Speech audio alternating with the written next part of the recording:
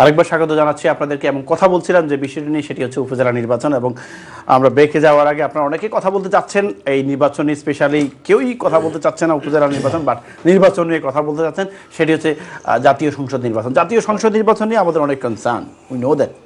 আমরা চাই যে বিএনপি, জামাত, জাতীয় পার্টি, আওয়ামী লীগ সবাই সম্মিলিতভাবে একটি গণতান্ত্রিক বাংলাদেশ তৈরি করুক, বাট পরিবেশ থাকতে হবে এবং সেটাকে সরকারকে উদ্যোগ নিতে হবে এবং সরকারই ডাকতে হবে। ওই যে বললাম তখনকার অনুষ্ঠানে, অর্থাৎ 2023 সালে বলছিলাম যে রাউন্ড টেবিল ডিসকাশন প্রয়োজন, জাতীয় সংলাপ প্রয়োজন এবং সংলাপই হচ্ছে সমাধান।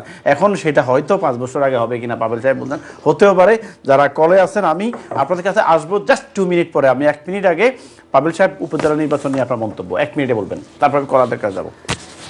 আমার উপজেলার নির্বাচন নিয়ে কোনো মন্তব্যই নেই, কারণ হলো আমরা এখনো পর্যন্ত এই যে 7 তারিখের যে নির্বাচনটি হয়ে গেল, নির্বাচনের নামে যে তামাশাটি হয়ে গেল বাংলাদেশে, সেই নির্বাচনকে আমরা অচিরেই আমাদের এই বর্তমান প্রধানমন্ত্রীর শুভবুদ্ধির উদয় হবে, উনি একটি নির্বাচনের ব্যবস্থা করবেন, মধ্যবর্তী নির্বাচন হোক আর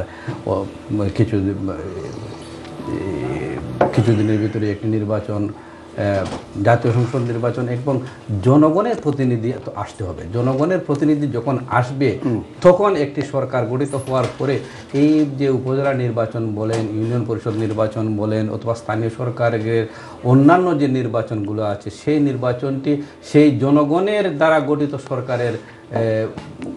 তার মানে আপনি এখন উপজেলা যাবেন না? You don't have any concern? আমার মনে হয় দলের নীতি নির্ধারণের পর্যায়ে দলের নীতি নির্ধারণের পর্যায় থেকে না যাওয়ার সম্ভাবনাটাই সবচেয়ে বেশি। ধন্যবাদ। আমি আসছি রাহিন ভাই, আমি আপনার কাছে আসছি যেহেতু আপনি প্রার্থী এবং আপনার চাওয়া পাওয়ার অনেক কিছু আছে। আমি আসছি একটু পরে, তার আগে কলার সাথে কথা বলে আসি। কলা, আসসালামু আলাইকুম। কলা, আসসালামু আলাইকুম। হ্যালো কলার, শুনতে পাচ্ছি না আপনাকে আমি। হ্যালো কলার, আসসালামু আলাইকুম। হ্যালো, পরবর্তী কলার। হ্যালো, জি আসসালামু আলাইকুম। জি আসসালামু আলাইকুম। ওয়ালাইকুম সালাম। আপনার প্রশ্ন বা মন্তব্য কি? জি, আমার প্রশ্ন হচ্ছে আপনার সাথে কথা বলা। জি বলেন ভাইয়া। আপনি যেহেতু একটা প্রোগ্রাম করেন প্রতিদিনই, আইএন টিভিতে আমি দেখি মাঝে মাঝে আপনি, তো আপনি রাজনীতি নিয়ে প্রোগ্রাম প্রতিদিন না, প্রতি মঙ্গলবার। প্রতি মঙ্গলবার, হ্যাঁ, সপ্তাহে। তো আপনি দেখি আওয়ামী লীগের একজন আর বিএনপির একজনকে ইনভাইট করেন, তো আপনি কোন গ্রুপের সেটা তো বোঝা যায় না। আপনি তো বোঝা যায় যে আপনি বিএনপির পক্ষ থেকে কথা বলছেন, আপনি বিএনপির অন্যজনকে ইনভাইট করেন। কালকে থেকে আমি আওয়ামী লীগ হয়ে যাবো, জান, আপনার কথা দিলাম। হয়েছে? আপনি আওয়ামী লীগ হওয়ার প্রয়োজন নাই, বিএনপি থাকবো। নিরপেক্ষ থাকবেন আপনি। কেন? ঠিক আছে, ঠিক আছে। আপনি এখন থেকে আপনি দেখবেন যে আপনাকে সবসময় কল দিবেন কিন্তু, ঠিক আছে? এবং আপনি দেখবেন যদি সম্ভব হয় নিরপেক্ষভাবে আপনি প্রোগ্রাম চালু করবেন। ঠিক আছে। থেকে আপনি জানেন, হ্যাঁ, বিএনপি বাংলাদেশে যে অবস্থান আছে, বাংলাদেশের অবস্থানে বিএনপি মাঠে নাই। হ্যাঁ, মাঠ কোথায় আছে? মাঠে নাই কোথায় আছে ভাই? মাঠে নাই কোথায় আছে? সেটা বলতে, দেশের বাইরে গিয়ে আল্লাহর কাছে নামাজ পড়ে দোয়া করতে, আল্লাহ আওয়ামী লীগ যেন থাকে, যাতে এসআইএম মেরে আমি লিগে যেতে পারি। ও আচ্ছা, এইটা হচ্ছে আপনার মন্তব্য। এটা কি জনগণের মন্তব্য না বিএনপির মন্তব্য? এই জন্যই আপনি আমাকে বলছেন আমি মানে সাপোর্ট দিচ্ছি, তাই না? আপনি তো আওয়ামী লীগের লোক এবং এটা বলছেন, বাট প্রশ্নটা হচ্ছে বিএনপি মাঠে নাই, এসআইএমের জায়গায় আছে, এটা আপনার মন্তব্য নাকি? ফেসবুকে পুলতে বিএনপির পতন চাই, আওয়ামী লীগের পতন চাই, আর নামাজে বসে আল্লাহকে দোয়া করে আল্লাহ আওয়ামী লীগ এসআইএমটা পাইনি। ও, আপনি কি নামাজের মধ্যেও জানেন এটা না ভাই? আপনার সাথে তো সরাসরি কানেকশন মানুষের নামাজের সাথে। আজকে আমার একটা ফ্রেন্ড পাইছে। না, আপনি আমার প্রশ্নের অ্যানসার দেন। একজন লোক নামাজে কি বলতেছে, হাউ ইউ নো দ্যাট?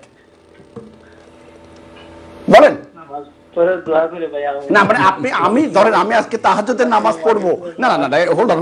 আপনি আমার কথা শুনেন। আপনি আমাকে বলছেন আমি আজকে তাহাজ্জুদের নামাজ পড়বো, আমি কি কার কথা বলবো? আমার বাপের কথা বলবো, মায়ের কথা বলবো, মুসলিম উম্মার কথা বলবো, নাকি আপনার কথা বলবো? হাউ ইউ নো ইট? আপনার কোনো আধ্যাত্মিক না, আগে কথাটা শুনেন ভাই। আপনি লাইন খাইছেন না please, control room owner line দেখাইছেন না। আমার প্রশ্নটা, হ্যালো, আমার প্রশ্নটা হচ্ছে যে আপনি আমাকে বলছেন যে কথাটা বিএনপির ছেলেরা নামাজে বসে আওয়ামী লীগে থাকতে বলে, এটা আপনি কিভাবে জানেন? বিএনপির মানুষই বলে, যারা চাইলে পারে তারাই। তার মানে আপনি আওয়ামী লীগ করে আবার বিএনপির সাথে লিঙ্ক আপ রাখছেন? থাকবে না, আমি যে আওয়ামী লীগ করে আচ্ছা, তার আপনাকে কেন এই কথাটা আপনাকে কেন বলে যে ভাই আসেন আমার মনের কথাটা আমি খুব আবেগ নিয়ে বলছি, আল্লাহর কাছেও কালকে রাতে নামাজ পড়ে দোয়া করছি, ইয়া রাব্বুল আলামিন, ইয়া বরাদিগার, ইয়া রহমানুর রাহিম, ইয়া গাফুরুর রাহিম, শেখ হাসিনা অর্থাৎ বর্তমান প্রধানমন্ত্রীকে ক্ষমতা রাখো, এটা আপনাকে বলে, তাই না? সেটা এভাবে বলো, কারণ ভাই এই কথাগুলা টিভিতে এসে কেমনে বলেন বলেন তো আপনি আমাকে? এগুলো বলবেন চায়ের দোকানের কথা, যে আপনি জানেন একজন লোক নামাজের বিজনে আইসা বলে বিএনপি ক্ষমতা না আসুক, আপনি ক্ষমতা থাকুক, আর এ দেশে একটা ছেলে বা একটা মেয়ে অ্যাসাইলাম ক্লেম করতে হলে তাকে আগে দেশে আসতে হবে। তো আসতে যদি ধরুন 10 জন আসছে, বাংলাদেশে 18 কোটি মানুষের মধ্যে অ্যাটলিস্ট 50-50 না হলে মেজরিটি আওয়ামী লীগ বিএনপি, তাই না? তাহলে আপনি ওই 10 জন দ্বারাই দোয়া কবুল করে ফেলাইছেন। আপনি 10 জন দ্বারাই বলে দিয়েছেন বিএনপি বাংলাদেশের রাজনীতি করবে। না আপনি বলছেন, আপনি আমি জানি না আপনি আপনার রাজনৈতিক জ্ঞান কতটুকু, বা আপনি আদৌ করছেন কিনা পলিটিক্স জানি না, যে 10 জন লোককে দিয়ে আপনি মূল্যায়ন করে ফেলছেন যে আওয়ামী লীগ বা বিএনপি এসএলএম পার্টি হয়ে গেছে 10 জনকে দিয়া। আর 18 কোটি মানুষ কোথায় যাবে? আর আপনি এটাও জানেন যে ইসলামের মসজিদে একটা ছেলে দোয়া করতে, তার মায়ের জন্য, আপনি বলছেন না সে দোয়া করতে, 18 কোটি যদি 18 কোটি বিএনপি হইতো তাহলে আওয়ামী লীগ করে তারা কারা? না, আমি তো 18 কোটি বিএনপি আওয়ামী লীগ বলি নাই। আমি আপনার স্টেটমেন্ট, আপনি যে কথাটা বলছেন এটা মনে হয় আপনি কথা শুনেন, ভাই উপজেলাতে চলে যান, আপনি আমার কথাটা শুনেন, মেইন পয়েন্টে চলে যান। এটা করেন যে জিনিসটা, সেটা হচ্ছে যে আপনি আগে একটু স্টাডি করেন, একটু স্টাডি করে দেন টিভি স্ক্রিনে কল দিবেন যে, আর এই আধ্যাত্মিক কথা বলা বন্ধ করে দেন।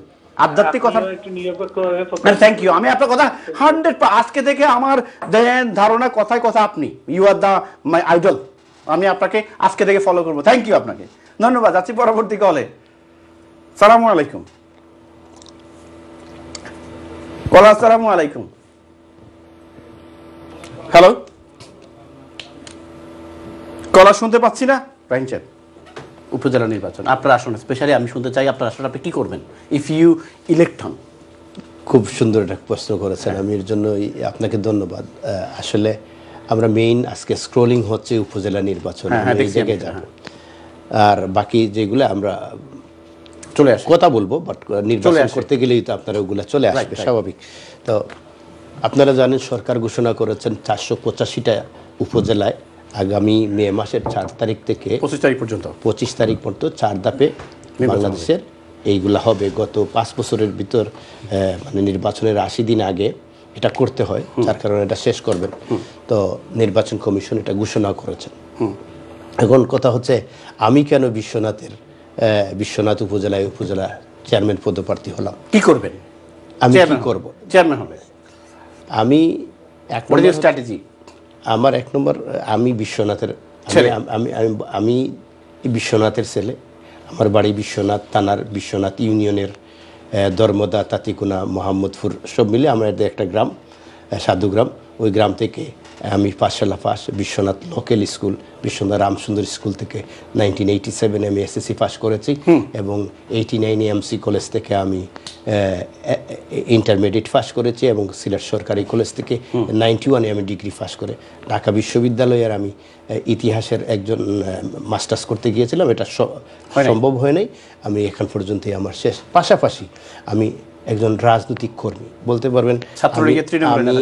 আমি 1986 সালে আমি সম্ভবত ক্লাস 10-এ পড়ি। সেই সময় স্কুল কমিটির সাংগঠনিক সম্পাদক, ছাত্রলীগের সাংগঠনিক সম্পাদক, এবং এমসি কলেজ ছাত্রলীগের আমি সাধারণ সম্পাদকের দায়িত্ব পালন করেছি, এবং একই কলেজের আমি বিপি নমিনেশন পেয়েছিলাম। পরবর্তী সময়ে কেন্দ্রীয় নেতৃবৃন্দ এমসি কলেজ থেকে আমি ওই কলেজ থেকে আমি নমিনেশন উইথড্র করার সময়। তো আমি সেই সময় সিলেটের রাজনীতিতে, সিলেট এরশাদ বিরোধী আন্দোলনের রাজপথে যেসব নেতারা এখন সিলেটকে নেতৃত্ব দিচ্ছেন, তাদের সাথে আমি একজন তখনকার সময়ের একদম ক্ষুদ্র কর্মী ছিলাম, তাদের সাথে কর্মী ছিলাম। আজকে তারা এই সিলেটকে রান করতেছেন। সিলেটে এই বিভাগ আন্দোলনের আমি আমারটা বলতেছি, আমি বিশ্বনাথ সম্বন্ধে কি করবেন। অবশ্যই বিশ্বনাথ একটি আলোকিত আপনার প্রবাস উদ্দেশিত।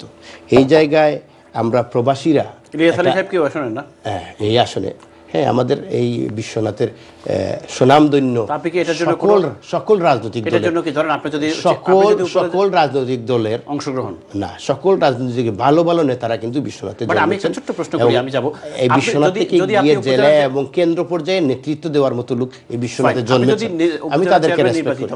তাহলে ইলিয়াস আলী সাহেব যে কিডন্যাপ হয়েছে বা গুম হয়েছে বা পাওয়া যাচ্ছে না, এখনো মারা গেছে কিনা আমরা জানি না, এটা নিয়ে কোনো কথা বলবেন?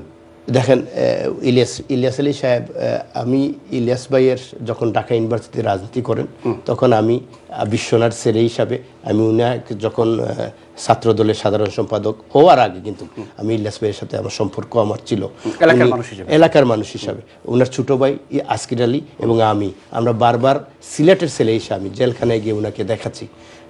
আমি যদিও ছাত্রলীগ করতাম, তো ইলিয়াস আলী হওয়ার আগ থেকে উনি যেহেতু আমার এলাকার ছেলে বাংলাদেশ ছাত্র দলের সাধারণ সম্পাদকের দায়িত্ব পালন করছেন, তখন ইলিয়াস ভাই কিন্তু ঢাকা ইউনিভার্সিটিতে ওবি আর ইলিয়াস গ্রুপ ছিল, আমি জসিমউদ্দিন হলে ছিলাম।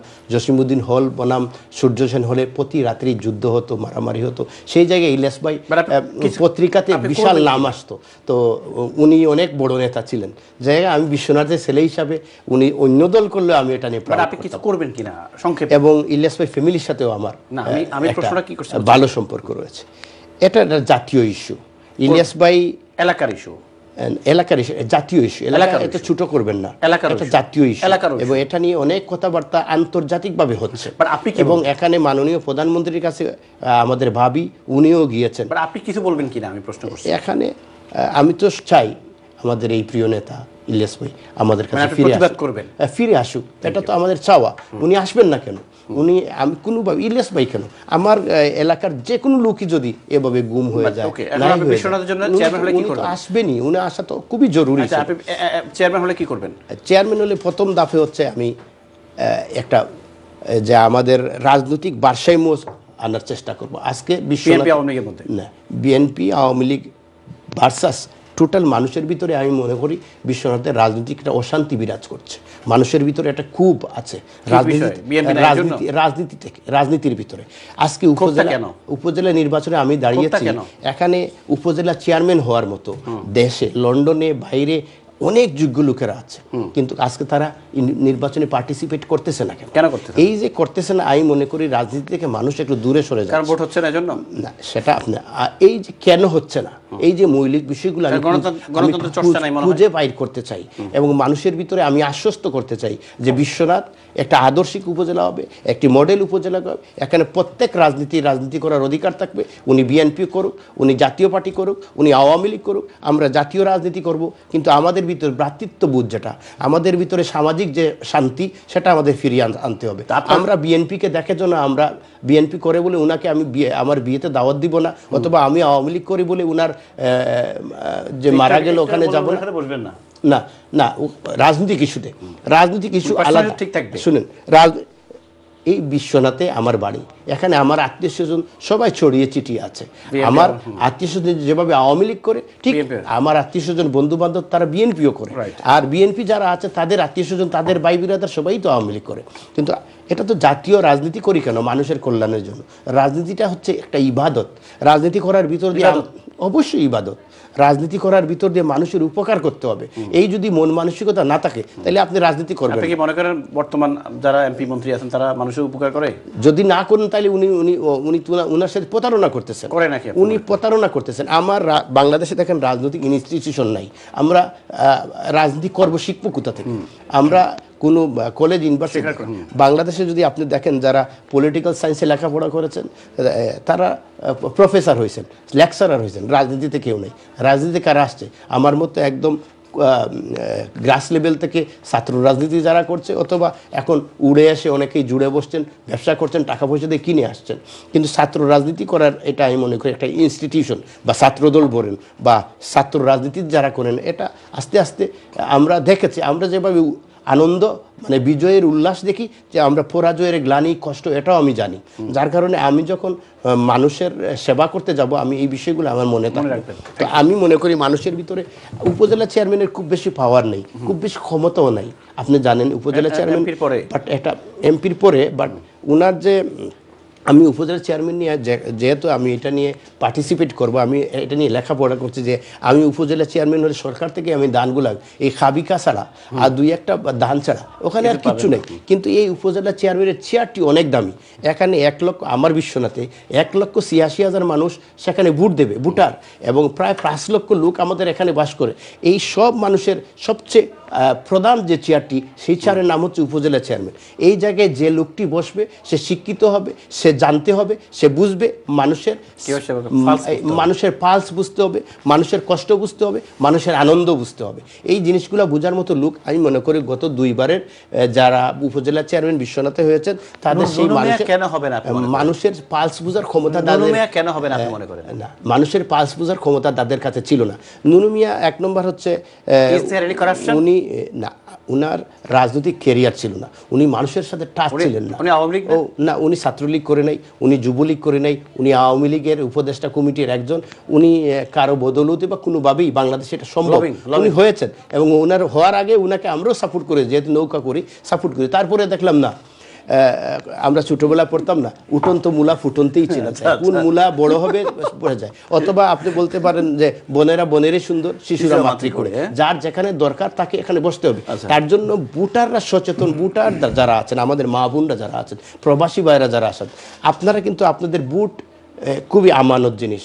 আমি কিন্তু এই বিষয়গুলো কিন্তু আপনি বুঝতে হবে, আপনি কাকে ইমোশনাল হয়ে আপনি ভোট দিয়ে দিলেন, আওয়ামী লীগকে ভোট দিবেন না বলে যে কাউকে ভোট দিয়ে আপনি কাকে বসাচ্ছেন। এই জায়গাটাও আপনাদের বিশ্বনাথের সালামের জায়গা, বড় জায়গা। এই জায়গায় যে বসবে উনি সেবক, উনি, আমি সেবক হতে চাই। আপনাকে ধন্যবাদ। তো আমি সেই জায়গায় মানুষের পালস বুঝতে চাই, মানুষের সেবক, মানুষের জন্য কাজ করতে চাই। কাজ করলে আমার রাজনীতিতে সফলতা আসবে। উপজেলা নির্বাচনে অ্যাটেন্ড করে যদি চেয়ারম্যান হন, ভেরি গুড একটা কথা বলছেন, আই লাইক ইট, যে সেখানে আওয়ামী লীগ বিএনপি চাইতে উনি পার্সোনাল রিলেশনকে প্রায়োরিটি দেবেন, এবং আওয়ামী লীগের মতো নির্বাচন করবে, বিএনপি বিএনপির মতো নির্বাচন করবে, আন্দোলন করবে, রাজনীতি করবে, সমাজসেবা করবে, গণতন্ত্র চর্চা করবে। এই বিষয়ে আপনার মন্তব্য?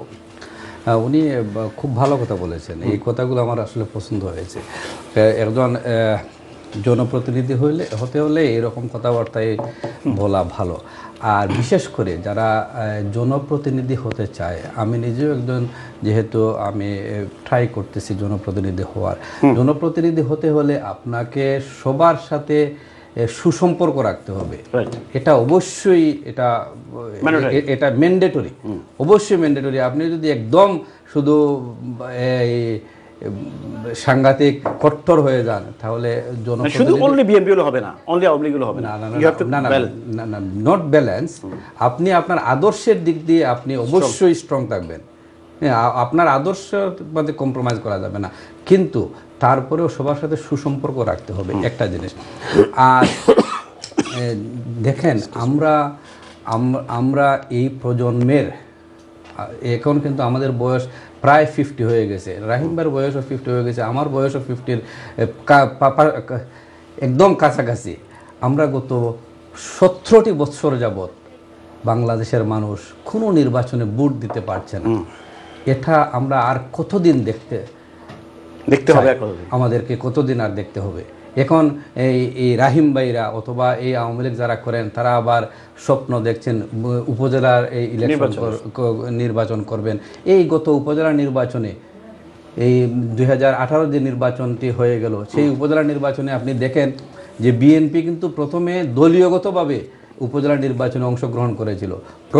প্রথম যে 2টা ধাপ 3টা ধাপ হয়েছিল, সেই ধাপগুলোতে বিএনপি এককভাবে নির্বাচিত হওয়া শুরু করেছিল। তখন সরকার ইচ্ছাকৃতভাবে বাকি যে 2-3টা ধাপ ছিল সবাইকে ফেল করিয়ে দিল। সেই সরকারের খালতাবা থেকে তো কেউ রেহাই পাচ্ছে না।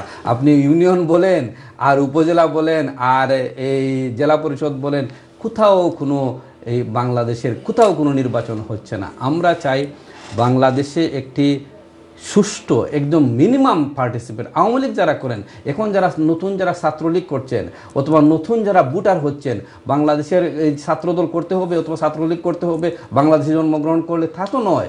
আমার তো 18 বছর বয়স হওয়ার পরেই আমার একজন নাগরিক হিসাবে আমার মূল দায়িত্বটি হলো আমি আমার যাকে খুশি আমি ভোট দেব।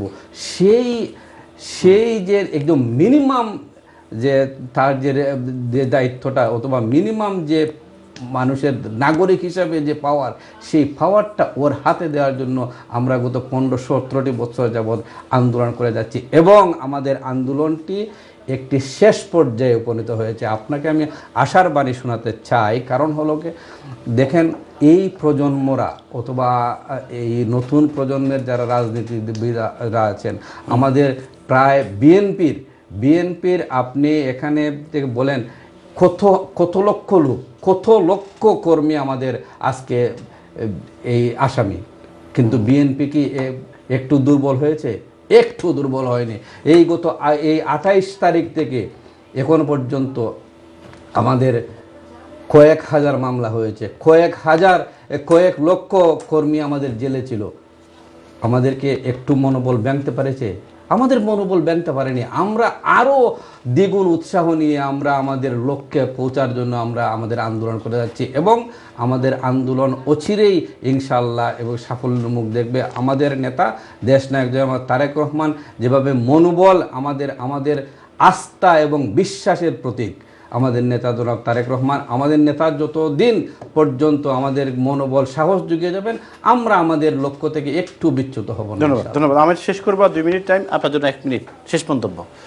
আপনাকে ধন্যবাদ। উনি যে রাজনীতির কথা বলছেন, জাতীয় রাজনীতি চাইনি কথা বলতে, তারপরে আমি বলবো বিএনপির উচিত এখন আমাদের মাননীয় বর্তমান সাধারণ সভা ওবায়দুল কাদের এবং পররাষ্ট্রমন্ত্রী হাসান মাহমুদকে ফুল দিয়ে শুভেচ্ছা জানানো, কারণ ওনারা বারবারই বিএনপির কথা বলেন, এর জন্য বিএনপি বেঁচে আছে।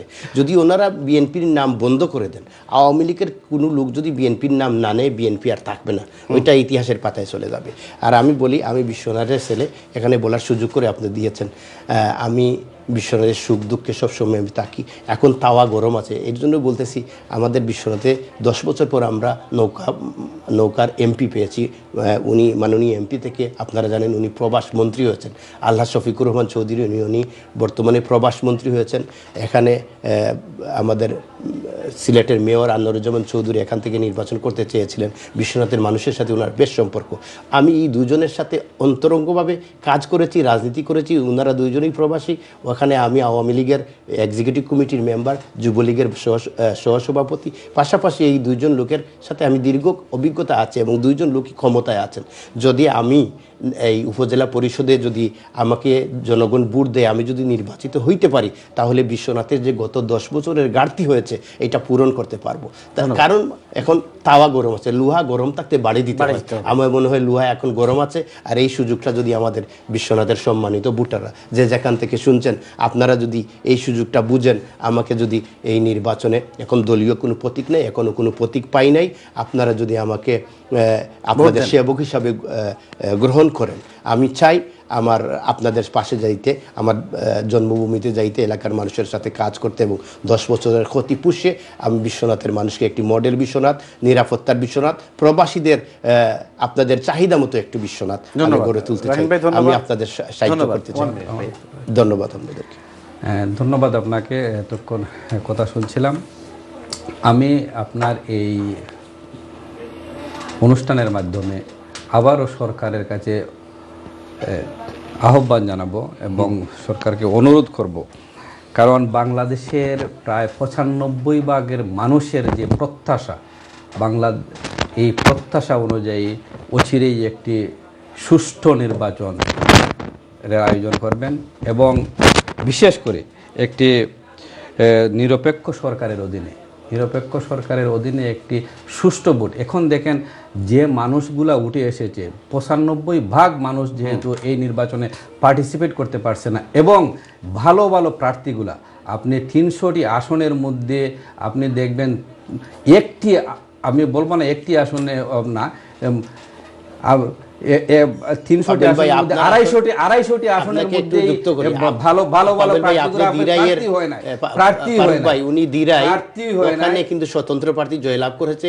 আমাদের আইজি মহোদয়ের আপন ভাই, উনি ফেল করেছে, আর উনার আসনেই একজন মহিলা ফাঁস করেছেন, সুরঞ্জিত সাহেবের সহধর্মী। তো আমাদের উনি স্বতন্ত্র ফাঁস করেছেন। না না, উনি স্বতন্ত্র ফাঁস করেছেন। আমাদের আমি মনে করি স্মরণকালের সবচেয়ে স্মরণীয় এই নির্বাচন, এবং একটা ক্রেডিবল নির্বাচন হয়েছে। এই নির্বাচনে কোনো হতাহত হয় নাই, কোনো মারামারি হয় নাই, কোনো ছিনতাই হয় নাই, বুট বাক্স ডাকাতি হয় নাই। বাংলাদেশের নির্বাচনের ইতিহাসগুলো দেখেন।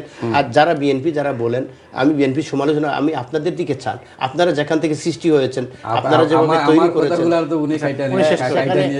আচ্ছা, আমি শেষ কর্তৃক আপনাদেরকে অবৈধ ঘোষণা করছি। শেষ করে আমাকে শেষ করতে হবে। ধন্যবাদ আপনাকে। এখানে আমি বলছি একটা ক্রেডিবল নির্বাচন হয়েছে, এটা জি ধন্যবাদ। দেখেন উনি যে কথাগুলো বলছেন উনার কিন্তু লজ্জা লাগছে না, কিন্তু সারা বাংলাদেশের মানুষও যারা দেখছে সবাই কিন্তু লজ্জা হচ্ছে। এটাই হলো গিয়ে কারণ হলো, দেখেন কোথাও কোনো বুট হয়নি, কোথাও কোনো মানুষ যায়নি। আপনি যখন উনাকে বলছিলেন যে উনার যে সেন্টার 1100 বুট কাস্ট হয়েছে, আপনি বলছিলেন যে কতজন লোক, তেমনিভাবে সারা বাংলাদেশের কোথাও কোনো বুট হয়নি। বুট হয়েছে যারা দিছে, ধরেন বাংলাদেশের কিছু প্রশাসনের লোক বলেন আর কিছু গুন্ডা ফান্ডা লোক বলেন, এই ধরেন ছাত্রলীগ, যুবলীগ, স্বেচ্ছাসেবক লীগ, এইগুলার লোক বুঝছে, কিন্তু সাধারণ লোক কোথাও কোনো ভোটে যায়নি। আমরা আশা করি এবং সারা বাংলাদেশের মানুষ এটা দিতেই হবে, এটা না দিয়ে কোনো উপায় নেই। এটা যত তাড়াতাড়ি দেয়া যায় তত তাড়াতাড়ি দেশের মঙ্গল, এবং দেশের মঙ্গল হবে। না হলে দেশ ট্রাক আউট হয়ে গেছে, এবং দেশকে ট্রাকে ফিরিয়ে আনতে গেলে অচিরেই একটি সুষ্ঠু এবং অবাধ নিরপেক্ষ নির্বাচনের আয়োজন করতে হবে, যাতে সবার পার্টিসিপেটে একটি সুন্দর গভর্নমেন্ট বাংলাদেশে গঠিত হয়। এবং গণপ্রজাতন্ত্রী বাংলাদেশ যেভাবে নাম, যেভাবে গণপ্রজাতন্ত্রী বাংলাদেশের যাতে একটি সরকার গঠিত হয়, সেই সরকারে যেই আসবে আমরা তাকে সাধু। ধন্যবাদ পাবেল ভাই, ধন্যবাদ রাহিন ভাই। এবং অবশ্যই উনি ক্যান্ডিডেট, আপনি ক্যান্ডিডেট না। আমরা চাই যে একটি সুষ্ঠু নিরপেক্ষ নির্বাচন হোক। প্রিয় দর্শক, আমরা কথা বলছিলাম দুজন অতিথির সাথে, কথা আপনাদের সাথে বলছিলাম, এবং কথা বলছিলাম স্পেসিফিক একটা বিষয়, সেটি হচ্ছে উপজেলা নির্বাচন। কিন্তু উপজেলা নির্বাচনে যদি বিএনপি না যায়, সেটিও আবার সংসদ নির্বাচনের মতো কতটুকু অর্থবহ হবে, যুক্তিসঙ্গত হবে, মানুষের কাছে কতটুকু গ্রহণযোগ্য হবে, সেটি একটি প্রশ্ন রেখে গেলাম। এবং আমি আশা করছি বিএনপি অবশ্যই চিন্তা করবে যে তাদের নেতাকর্মী ওই এলাকায়, বিশ্বনাথে I believe Awami League, BNP, জাতীয়, তারপরে হচ্ছে যে ছাত্র দল, যুব দল, স্বেচ্ছাসেবক দল, শ্রমিক দল, প্রত্যেক মহিলা দল, প্রতিটি দল আছে, এবং কোনোভাবে একটি গ্রহণযোগ্য নির্বাচন যদি সরকার অ্যারেঞ্জ করতে পারে, তাহলে বিএনপিও অংশগ্রহণ করতে পারে, আওয়ামী লীগও অংশগ্রহণ করতে পারে, জনগণ সঠিক পার্সনকে নির্বাচিত করতে পারে, এটাই আমাদের প্রত্যাশা। এবং যারা আজকের অনুষ্ঠানে কল করছেন, অনেকে লাইনে বসে আছেন, কথা বলতে পারিনি, তাই আমি দুঃখিত, এবং আশা করছি আগামী অনুষ্ঠান আপনাদের সবার সাথে কথা বলবো। তাই আগামী অনুষ্ঠান দেখার আমন্ত্রণ জানিয়ে আজকের মতো আপনাদের সবার কাছ থেকে বিদায় নিচ্ছি। আল্লাহ হাফেজ।